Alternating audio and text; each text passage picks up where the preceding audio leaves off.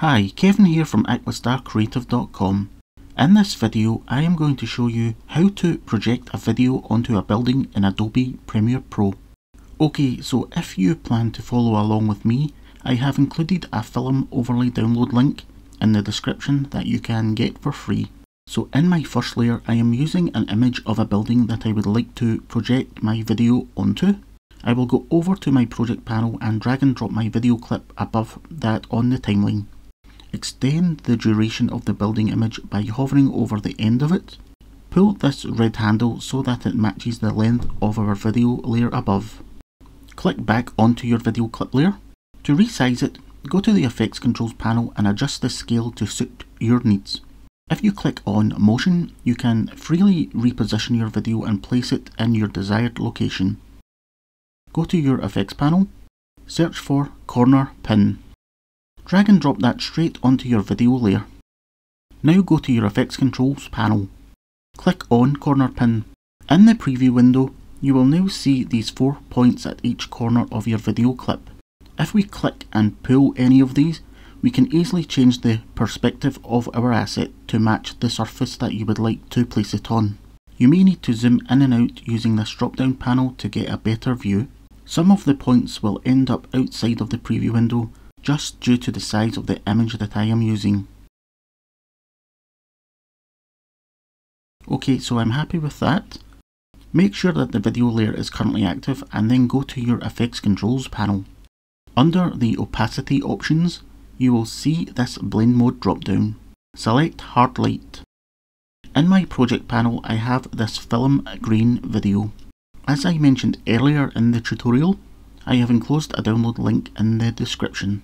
Drag that straight onto your timeline. Click on that layer to make it active.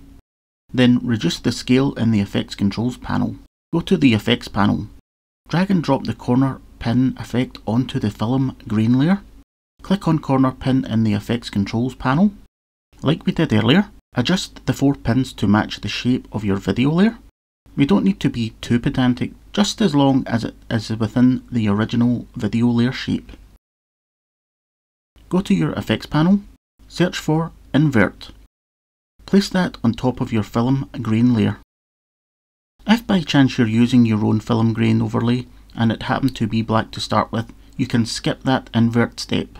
With the film grain layer still active, go to your Effects Controls panel and change the blend mode to Screen.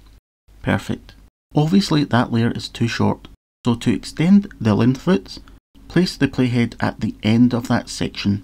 Make sure it is still active, then press Ctrl or Command C to copy it, then press Ctrl or Command V to paste it in. Select the razor tool from your tools panel and cut off the overhanging piece at the end. Press V on your keyboard to activate the selection tool. Click on the segment and press Delete. Pull the playhead back to the start. Go back to your Effects panel, search for Roughen Edges. Drag and drop that straight onto your video clip layer. Go to the Effects Controls panel and find the Roughen Edges options. Increase the border to 50. Then change the fractal influence to 0, which will get rid of the jagged edges. Take the edge sharpness down to around 0.20. That will give a nice blurred edging around our video.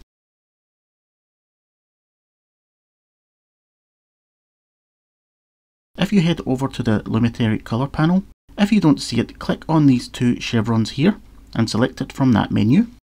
Click on the Basic Corrections drop-down tab. Feel free to adjust any of these settings here if you would like your video to pop out more.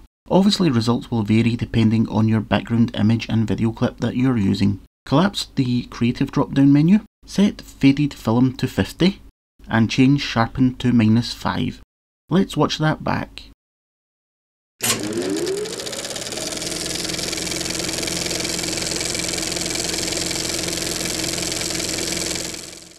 Awesome. I'm Kevin from aquastarcreative.com. Thanks for watching.